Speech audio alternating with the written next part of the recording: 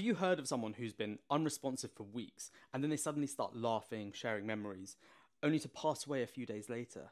This phenomenon that happens in the death and dying process is called the end-of-life surge or the rally or terminal lucidity. It happens when a terminally ill patient experiences a sudden, unexpected burst of energy and mental clarity just before death. It's often described as a last gift, and we don't understand why it happens. It's very mysterious and confusing, and it's more than just a rare occurrence. From dementia patients recognizing their children after years of confusion to cancer patients suddenly engaging in meaningful conversation. And while it offers a beautiful farewell, it can also bring confusion or false hope to loved ones who don't expect it. But for those who experience it, this rally teaches us that even at the end, there's room for profound moments of connection.